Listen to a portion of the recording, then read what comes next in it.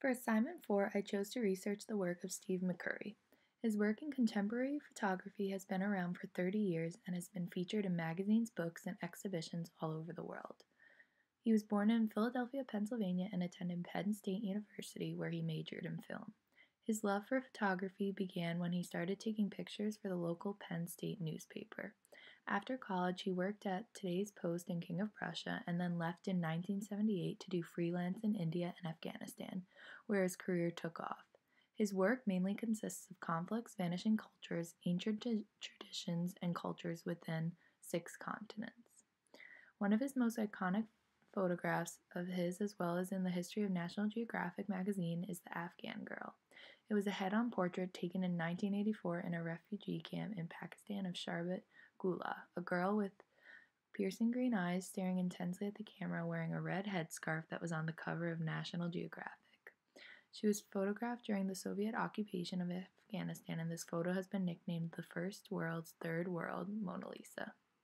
The photo is especially striking due to the girl's green eyes and her red headscarf, since those are both complementary colors. Although the subject isn't in the direct center, my eyes go straight to her upon first glance. The next photograph is called Bicycles Hang on the Side of a Train. It was taken in West Bengal in 1983. This picture tells a story and gives the audience the power to use their own imagination. It explores the lives of everyday people in West Bengal. One could separate this photo into 4 photos, separating each window in a different photo, and have the audience wondering, where are they going? How are the travelers feeling? The next photo shows a mother and her child looking in through a taxi window. It was taken in Bombay, India in 1993. Steve McCurry took this photo by chance when sitting in a taxi at a red light during a monsoon within a span of 10 seconds.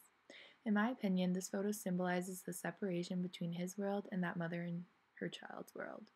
He was safe and dry in a car while she was out in the rain trying to find shelter.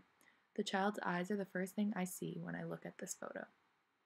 Through contemporary photography, McCurry has been able to create new perspectives on traditional subjects and compositions by shooting in both film and digital.